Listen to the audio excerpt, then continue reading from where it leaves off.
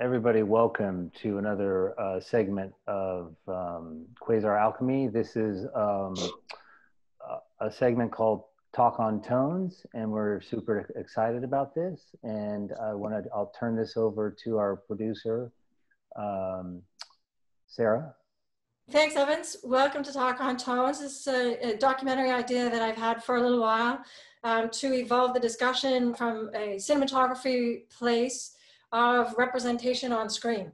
And because I liked various skin tones, have traveled all over the world, I was always curious about how that wasn't translating from a documentary aspect that I'd work in into a narrative aspect in the world where resources seem to be more than documentary.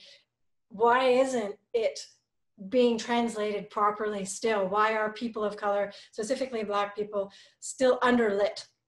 And there's also the topic of lazy cinematography, because cameras are so sensitive to light these days in the digital world. It's easy for anybody to throw a lens on a camera, point it at somebody and make a nice picture in some regard. So then Evans and I had this evolution of conversation on really good practice of cinematography versus lazy cinematography, and getting around properly lighting various skin tones. But then the bigger picture is to tie in the personal experience, because for me, working in documentary, I am very close to subjects, real life subjects in all different countries and all different languages. And as I translate my career into narrative, time versus money versus getting it done versus someone's personal experience, it's always the personal experiences that are thrown to the wayside to get it done under budget. So that personal experience of somebody on screen that's something that you take home. And what I'd like to do is build a better humanity in the world of filmmaking, in the industry that I love, because I think it's important. So I'm kind of coming at this from a humanitarian perspective, but also as a cinematographer who's curious to expand that discussion and educate on that. So thanks for joining us today. And I can't wait to hear from all of you on your experiences in that respect.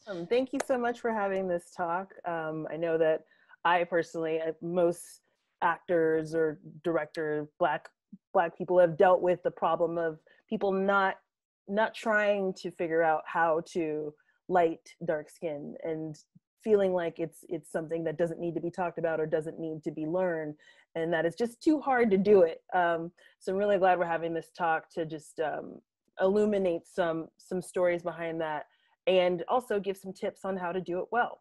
But my background, of course, is in acting. I was an actor in Dallas, Texas, in theater.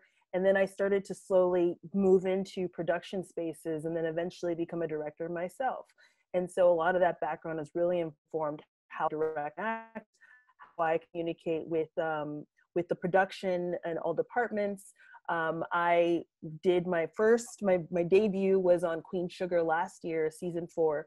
I got to direct an episode there, and it started off my whole career. I started working on Legacies, Siren, and I did an episode of Lucifer, which should come out very soon, but it's been on a nice roll, and I'm so grateful to be where I am, because now I can have some influence when it comes to these conversations. I also forgot to say that I'm currently in Nigeria.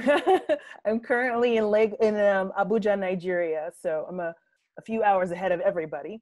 My name is Myron Paran. I'm in Los Angeles currently.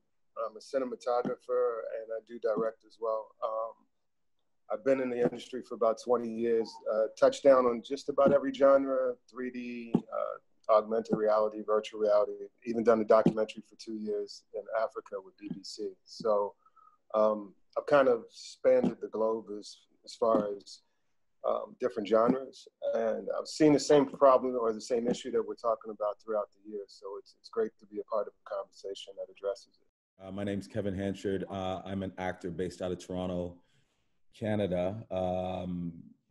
Sarah and I met on a small indie film that was shot a couple years ago, and we struck up a friendship. We've kept in touch ever since. So thank you so much, Sarah, for bringing me on board for this. My background, mostly, much like Bola, was theater. I'm a classically trained theater actor, and did that for the bulk of the first 15 years of my career. And then through the grace of God, I started working in film and television and haven't left ever since. My journey, on stages, I've learned what it's like to be underlit and improperly lit. And I've also seen what it's like to be properly lit and to just even feel that difference and to have people tell me, you know, anecdotally what it's like to actually see your face, to actually be able to see the expressions and to see the richness of your flesh under proper conditions. And that stuck with me. And now in film and television, the same problem still persists. And it's, you know, we're talking about lighting mostly, but, you know, it exists for hair and makeup as well. So this is a subject that, that is like an onion. And hopefully we're just going to start with a single layer here, but really get to the core of it and hopefully affect some change. So I'm glad to be a part of the conversation as well. Hello, I just want to say thanks so much to Quasar, to Evans and Sarah for having me today. I actually got my first light from Quasar, which I have right now in my setup. This little guy right now doing some fill. So yeah, I'm really grateful for you guys and your existence. And the talk on tones is something much needed and important discussion that we need right now. My background stems from acting. I went to Carnegie Mellon for acting, and I booked my first film when I was in acting school. And I grew up doing Shakespeare, musical theater, all of that kind of stuff. And my experience on that set was really interesting. Just dealing with hair and makeup, standing on my mark and saying my line and all the lighting. So I experienced all the discrimination during that time. I moved on to fashion design, and then I dabbled into a little bit of DJing and music. And that's when I discovered that I was really into, you know, videos and film and compositing and, you know, painting with light. So I went to audio and video production school. It was a boys club, and I found my education outside of school, and I found myself on the set of The Old Man and the Gun. And I was a production intern, and they encouraged us to get on set. And when I did, I was an extras wrangler helping out with talent, but we shot in an Arri Flex 416 on film, and just the magical of that just made me realize that I wanted to be a cinematographer. And it was around the same time that Rachel Morrison was the first woman nominated to get an Oscar. And like, I hadn't seen any women, and especially no Black women or people of color really being a cinematographer. So that's when I realized that that was something that I really wanted to do. I continued my education, and I'm currently a film student, majoring in cinematography and minoring in directing at Art Center College of Design. I am also working in operations at Panavision, and I work mainly in narrative films and commercials. My name is Evans Brown. I'm a cinematographer. I came to cinematography via being a gaffer for almost 20 years. And that's, I always wanted to be a cinematographer, but it took me 20 years of gaffing to get there. I was always, you know, kind of frustrated. I wasn't able to come out of the gates as a cinematographer, let's say. But once I made the transition, I've said this before, I just, I wouldn't do it any other way. I felt like it was, like Kamisha was saying, it was my training ground. It was where I cut my teeth. It was real, you know, I got to work with a lot of great cinematographers and steal all their ideas. Into New York, I lived in New York, gaffing some no to low budget features. Eventually moved out to Los Angeles. When I got out to Los Angeles, I was out there for a few years, and then had a really incredible experience to be the gaffer on the HBO series The Wire. The DP was a great woman, Uta Brizovitz, and I did the pilot with her, and then went back to do, I did season 1, season 2, and season 4. That was my like real experience with, you know, lighting darker pigment, darker skin tones, and really like deep diving into that and figuring out what that means, you know. And I just learned so much on that show about that, and I became pretty impassioned about it because back then I could really see the problems. We shot on film, so it was even kind of harder than it is now. Well, we can get more into that on a technical level. I am a founding member of Quasar Science. I thank you guys for your support and being involved with this. We're super excited about this series. All right, so let's get into this virtual roundtable. So things to ponder. How have your life experiences, both personally and or professionally, informed your storytelling work?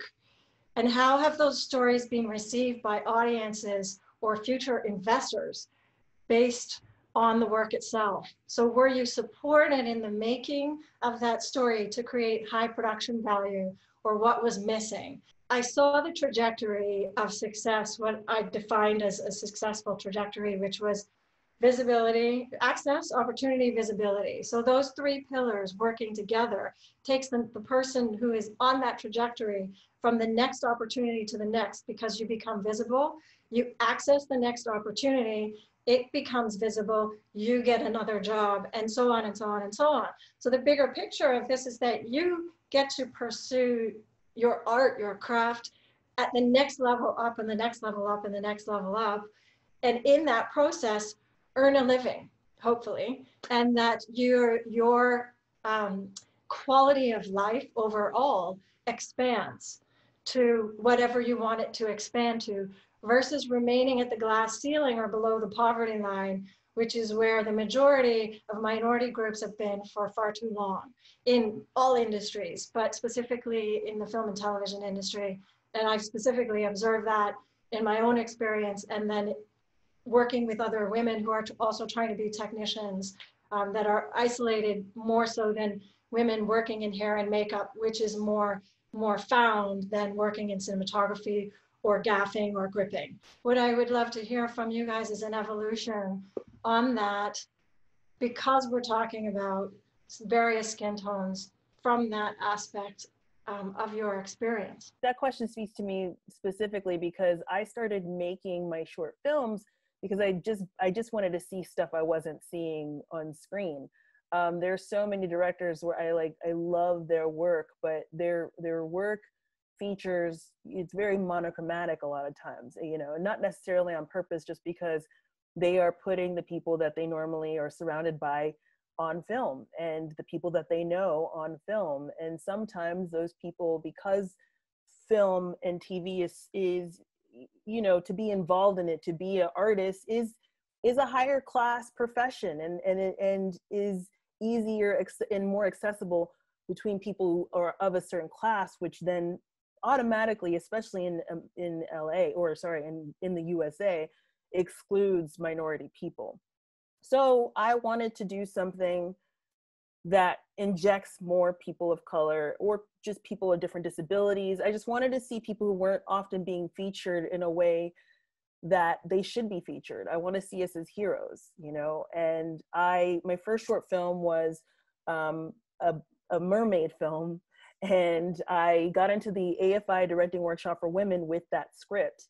And I think because it was so different, you know, mermaids weren't really in the zeitgeist at the time. People thought I was crazy because it's underwater. There were VFX, there were stunts. It was kind of everything they tell you not to do. Like there were kids and everything. And then on top of that, I added that I be in it because I am a good swimmer. That was where the practical reasons was I'm a good swimmer, so I'm just going to do it myself.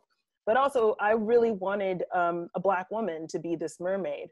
And it was a lot of training. You know, I did free diving lessons, scuba diving lessons. There's a lot to ask of somebody that I wasn't at the end of the day going to be able to pay a lot of money.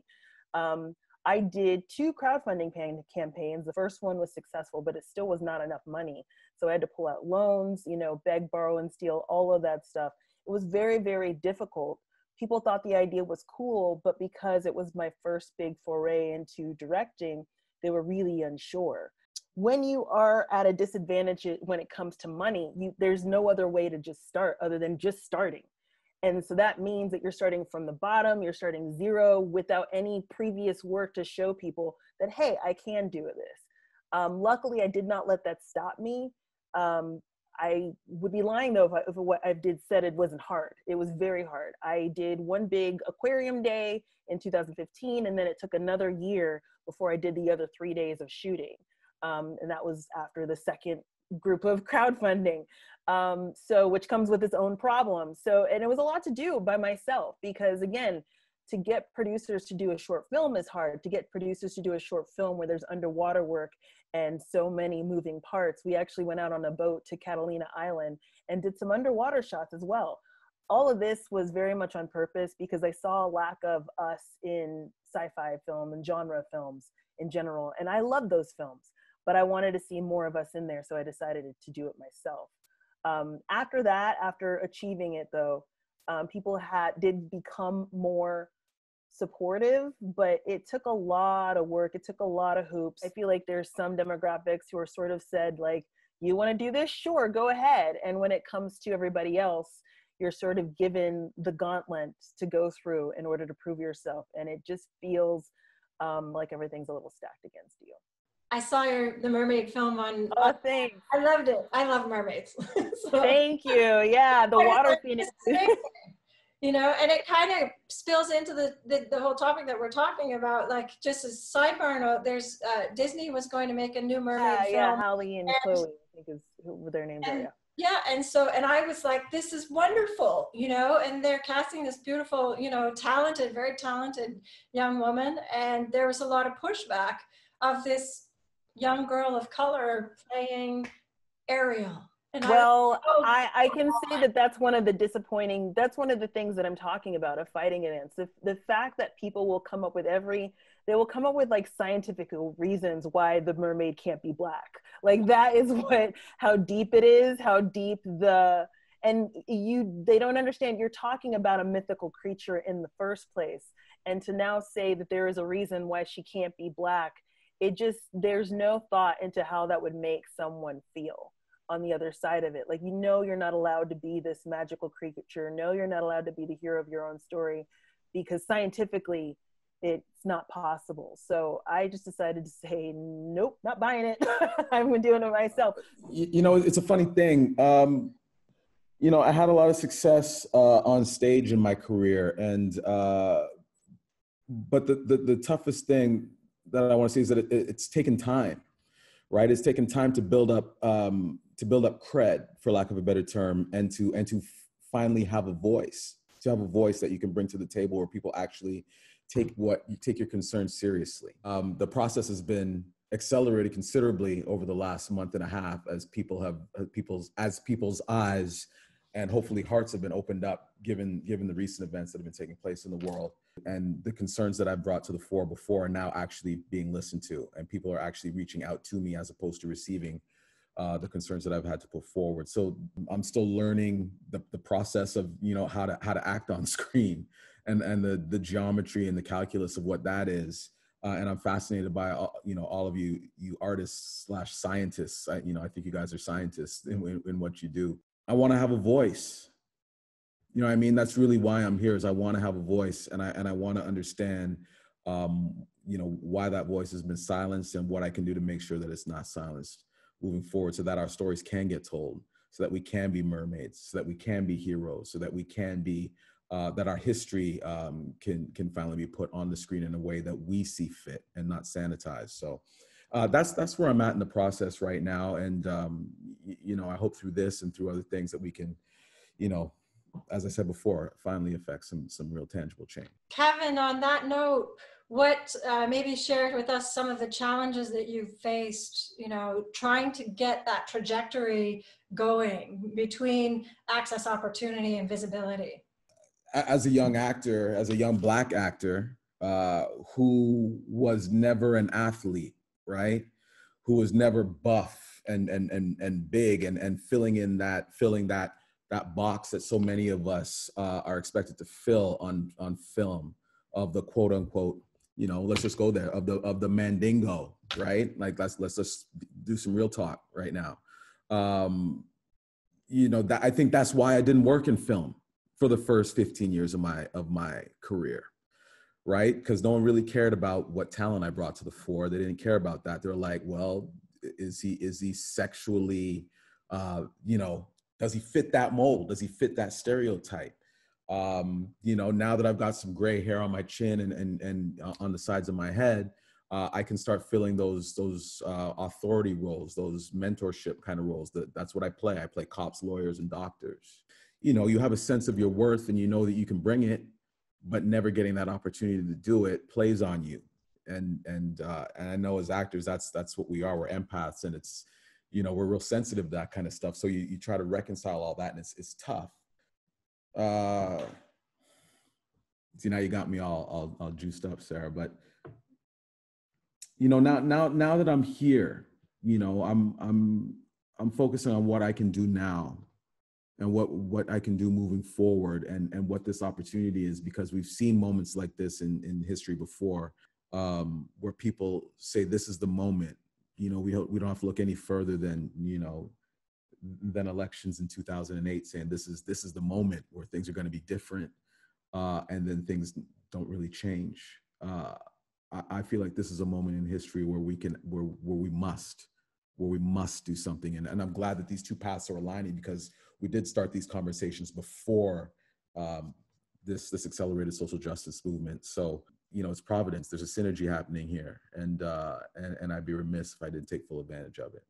Hey, Myron, you had some enthusiastic virtual responses to Kevin there. Do you want to pick up where he left off? So basically, he was saying that he thought that he wasn't getting opportunities because of his physical stature, and that the industry was looking for African Americans that filled the stereotypical African American that went back to times before he was even born.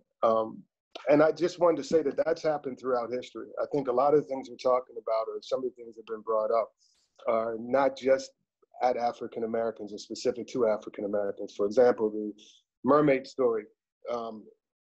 There's actually Korean mermaids that are like 80-year-old women that dive every day. That's an unknown story about mermaids, but no one would ever think that a Korean woman would be labeled as a mermaid. And that story is one that's been featured on NPR several times and throughout years. In terms of what Kevin was saying in his roles, we know we went from the paper bag test to basically Wesley Snipes, and that's when darker skinned actors were brought into favor. But before then, you had people like Sidney Poitier, and you had a choice between Sidney and you had Harry Belafonte.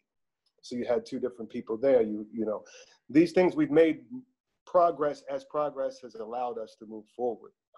When the bigger picture or the industry allows us to have room to move forward, we fill those roles, but they're still not fulfilling for us as people, because those are ones that have been selected and not ones that we've chosen to take on as ourselves. Me personally, I just never let no be an answer. That wasn't gonna happen. I worked on the movie with Wire, the series The Wire with Evan, but the way I got there was I worked one movie called Boycott with Jeffrey Wright. It was a Martin Luther King film. I was lucky enough to be given a job by assistant director Karen Davis, Valerie Hampton, and I was a PA. Then I realized I needed to learn these cameras. I don't have any way of learning them. So I went to a local rental house in Atlanta at the time and asked for a job. And the guy said, I don't have a job. I said, I can make a job. He said, all right, what are you gonna do?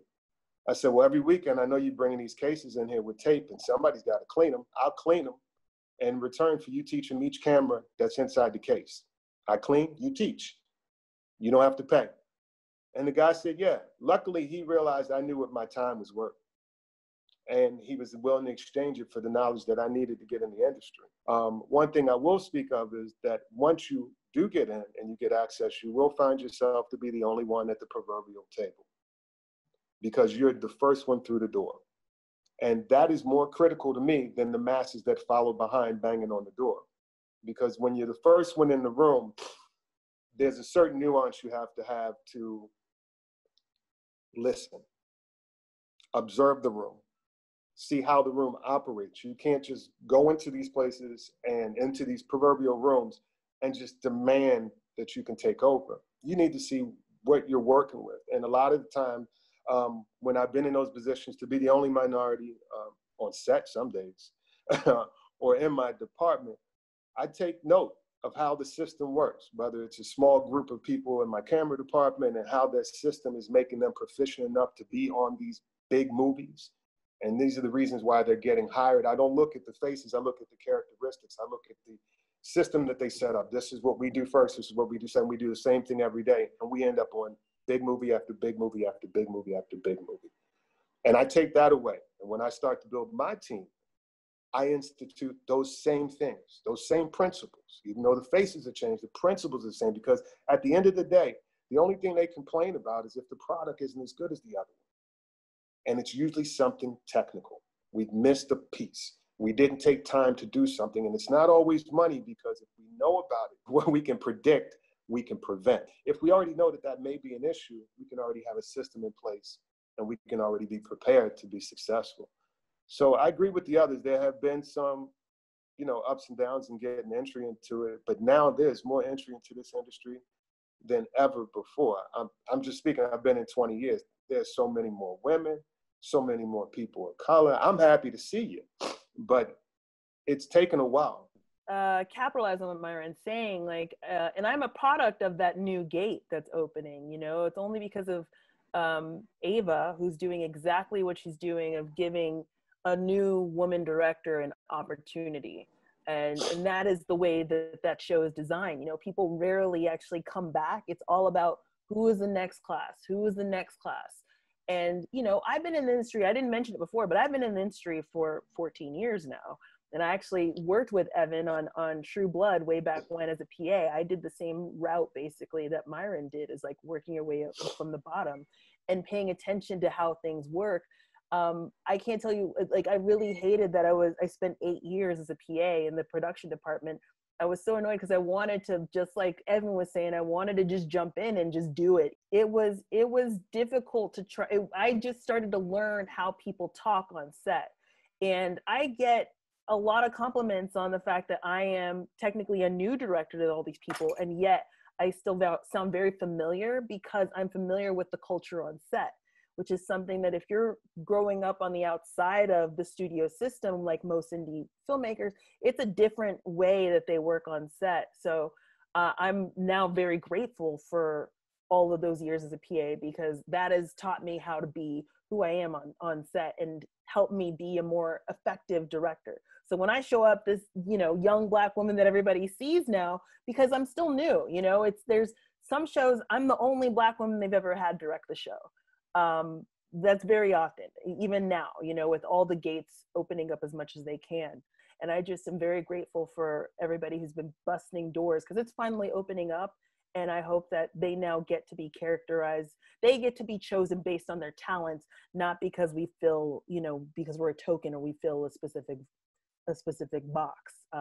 If we got there, it's because we worked our asses off to be there in the first place. So we're likely just as good, if not better, than most of the people they've been hiring.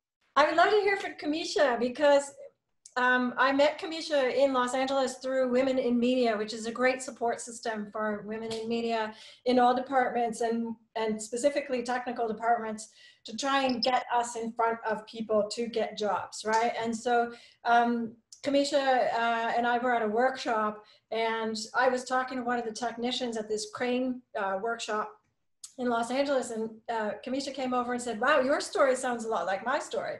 And I was like, "Wow, okay, tell me your story." I guess it all started from my being inspired by the Women's March. I did the Women's March with my mother. And then it was Rachel Morrison being the first woman nominated to be a cinematographer. And like I said, I saw like a woman doing that. And I was like, I can't believe this whole time I've been a storyteller. I started in acting, but I realized the whole time that I should have been behind the camera. So I ended up moving back to Ohio, and the only schools for music production was like audio and video production. And the most you'll get out of these schools, it was community college. So the most you'll do is like a newsroom situation or like wedding videography. It was a boys' club. I was bullied in my camera classes. And so I sought like an outside place to learn outside of school. I became a production intern on The Old Man and the Gun, eventually asked, and I became the camera PA. And on that set, like I said, it was so magical. I got to touch everything. I learned so much about being in the camera department. That was my realization of, realizing that I wanted to be a cinematographer, seeing those red flashes on an Arri Flex 416. And so like after school, I started working in the camera department as a camera PA and other positions. And I realized how hard it was for women to go up through the ranks to become heads of the department as a cinematographer, and especially Black women. That's through that realization, I realized maybe I need to, you know, get my bachelor's and go to school. So currently I'm, you know, getting my bachelor's at school. I'm semester 6, and out of the 22 incoming students, none of them have ever asked me to work on a production. And when I ask for them to work on my productions, I get ignored. I'm too busy.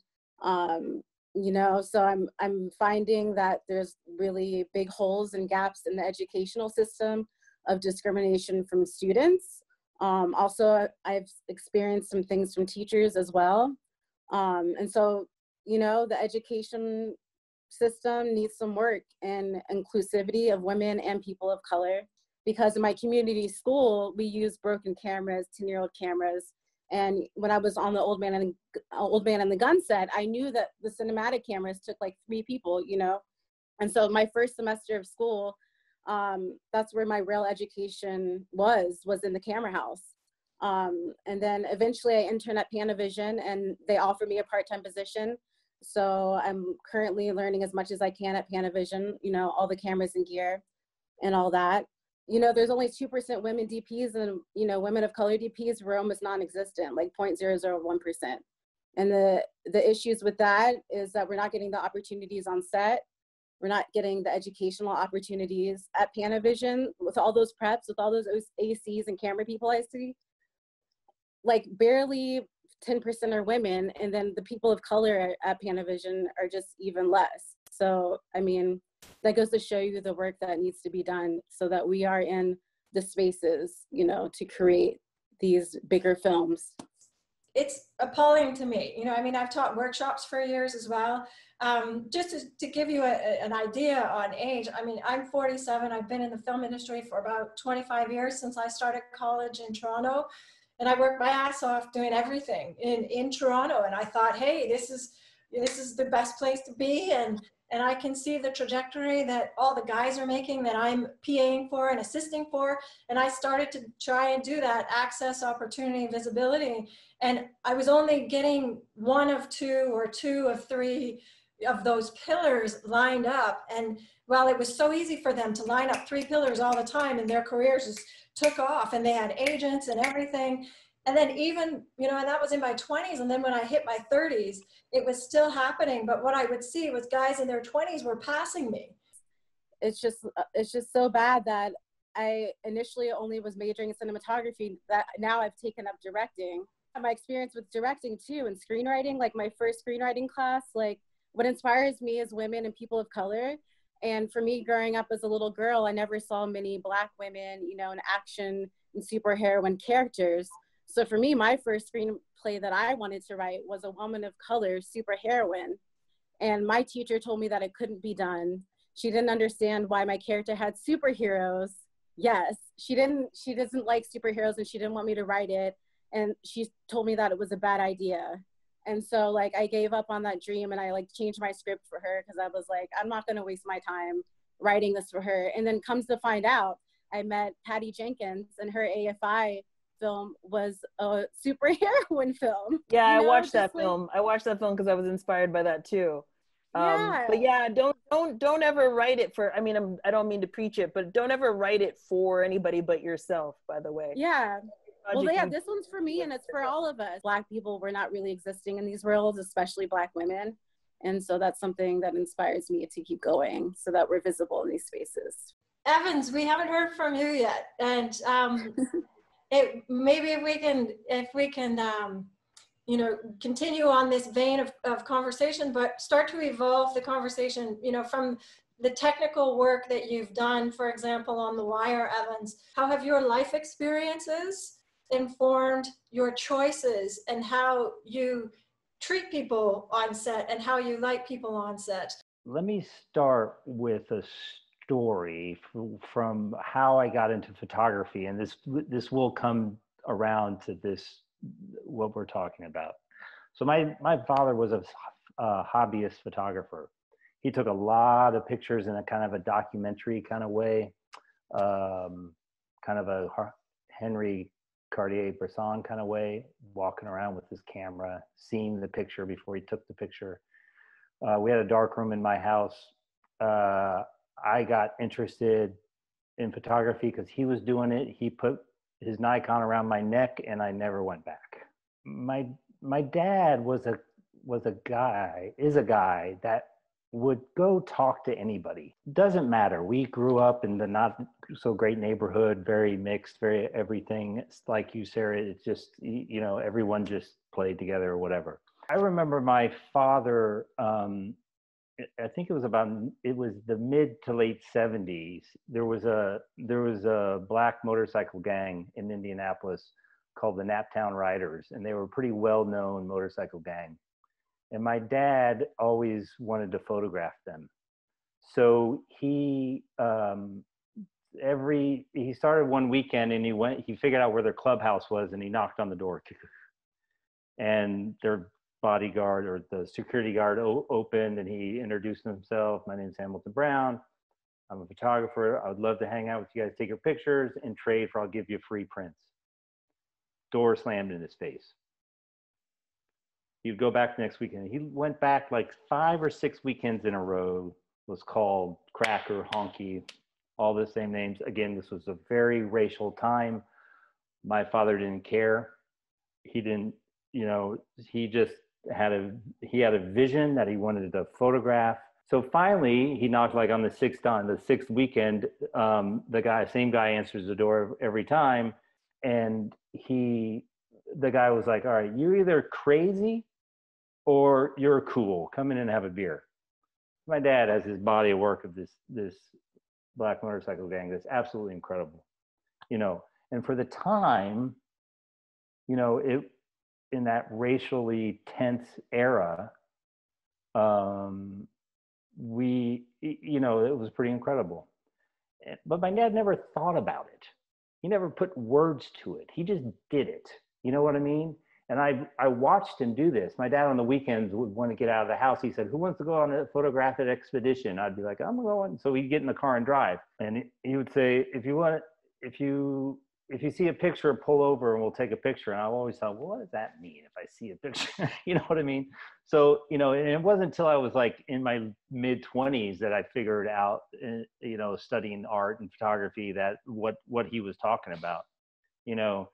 So we would go down in the neighborhoods in inner city Indianapolis and just walk around and take pictures. And my dad was just incredible at diffusing tension and through his dry sense of humor and just, you know, so I got to grow up with this. So this is a crazy way to get around to my then getting the opportunity to work on The Wire, because that to me was kind of a culmination of my upbringing and being able to be a lighting guy that paid attention to skin tone and paid attention to, you know, because when I got this job, you know, Uta, great cinematographer, she's directing now, she's awesome.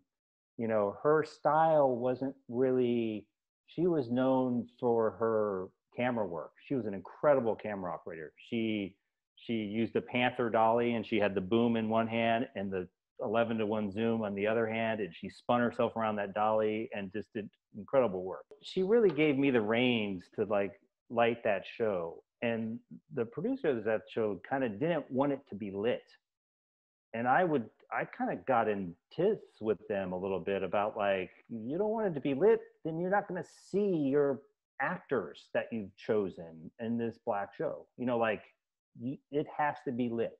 They didn't have a rigging crew. They didn't have anything. They basically wanted to go into these neighborhoods at night and shoot under the sodium vapor light. So I battled with these producers in the beginning when we were doing the pilot. And finally they came around and were like, okay, I guess we see what you're talking about, because we have to see everybody, you know? And